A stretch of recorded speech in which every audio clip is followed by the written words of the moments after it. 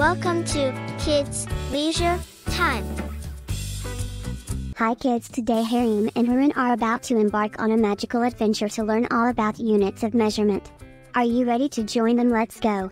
First stop, the Garden of Length. Here Foxy teaches them about measuring length using meters, centimeters and millimeters. Hello, Harim and Hurain.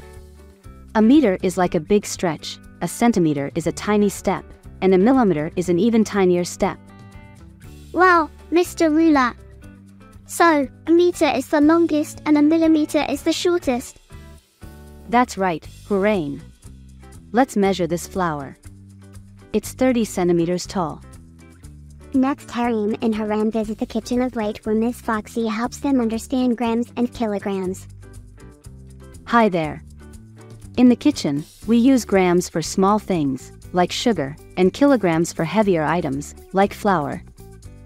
So, a kilogram is bigger than a gram? Exactly, Harim. Let's weigh this apple. It's 150 grams.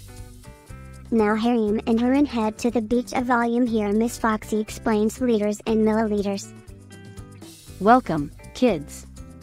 A liter is a big splash, and a milliliter is a tiny drop.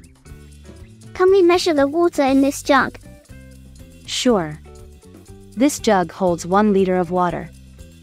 Harim and Harun's adventure takes them to the mountain of temperature. Here Miss Foxy shows them degrees Celsius. Hello. We use degrees Celsius to measure temperature.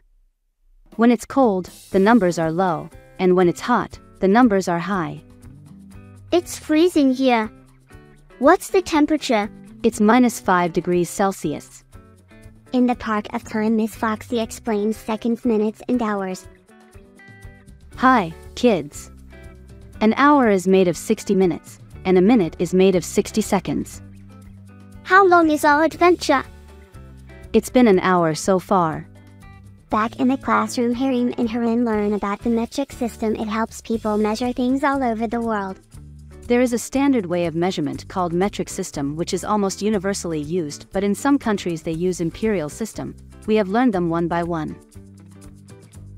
So, meters, grams, and liters are all part of the metric system? Harim and Harun had a fantastic time learning about measurements. Now you know how to measure length, weight, volume, temperature, and time. See you next time, little explorers. We hope you had fun. Bye-bye. Keep measuring. Don't forget to hit the like button, share with your friends, and subscribe to stay up to date with all the excitement.